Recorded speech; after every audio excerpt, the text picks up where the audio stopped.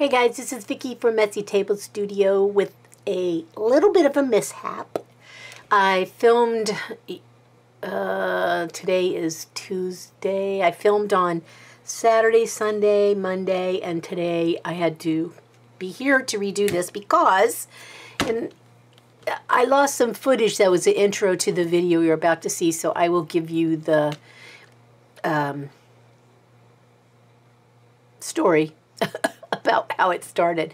I was watching one of Cori Dahmen's videos about making something, and towards the end she was talking about she was trying to challenge herself to make something out of all the scraps that she had on her desk.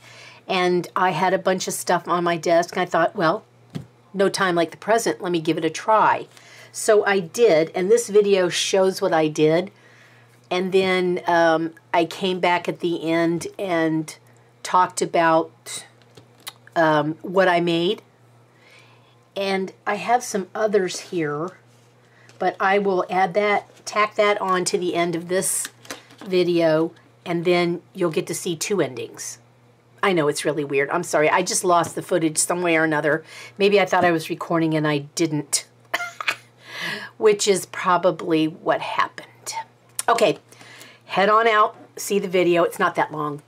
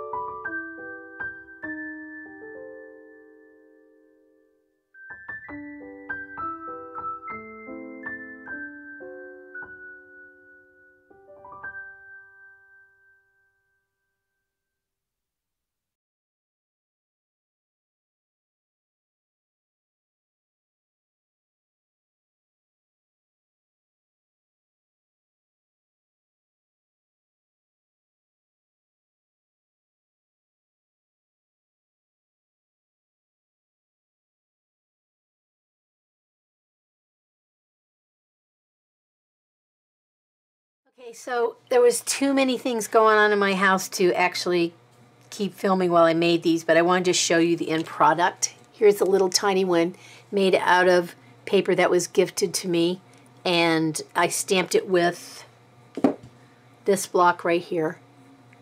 When I was talking about blocks I've had a long time, I think I meant this one, not the other one, because the other one was gifted to me, the one that had the food in alphabetical order. This one's started out being mine. And then I always have some, this was gifted to me also, and I have this one, and then I have a wider one, and I keep these close because a lot of these papers that we use for scraps are pretty skinny, which will fit over this perfectly. So this one stays out too. And like I said, the person knows who they are. Okay, so in this one, all I did was take deli paper, did the 3-hole pamphlet stitch, kind of eyeballed it. Look at my fingers, oh my word. And then I took a ticket. Because this is flimsy paper, I decided to take a ticket, just glue it as it was stamped on the back. And this, when it closes, will be the tab to pull it out. And then I went ahead and just took another piece of cardstock and glued it onto the top of the ticket, just right here, so that it wasn't too flimsy when you go to pull it out. And then I'd already cut up a ticket for something else, so I thought, well, let me cut some of this off this little teeny ticket and use these for tabs. So I just cut the number off the little ticket and cut up another part of the ticket. It didn't have to be pretty. It just needed to be glued on the end of a page, which is exactly what happened to it. And there's another part. It was a scrap. So I glued it onto the end of the pages to use as tabs. And if you see, there's the little tabs. There's 1, 2, 3 little tabs, and then there's this to pull it out. Nothing on the back except for that lovely painting. Should have put this on front. All right, so then the next one is the one that I did from the cardstock, and I covered it with a sheet of my jelly print I've had for a while, stamped with the stamp I carved. 3-hole pamphlet stitch. I made sure I covered the inside. Not that it really needed to be, but I did. This is all just coffee dyed paper, miscellaneous shapes. 3-hole pamphlet stitch, and then I glued on some ephemera that I have just to make the cover more interesting. I doubt seriously I will do anything else to this, but it's not going to lay flat. See, that's the thing, is the way that Cori cut the spine off stuff, and then, let's see, I'm going to get to the middle here.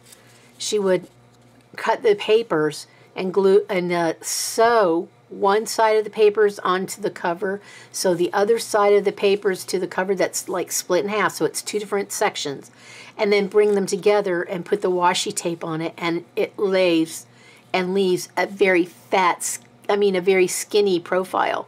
So that'll fit in your junk journal without going eh, like this one's going to, unless I slip it in a pocket, which is exactly where it's going. All right, so there's that one.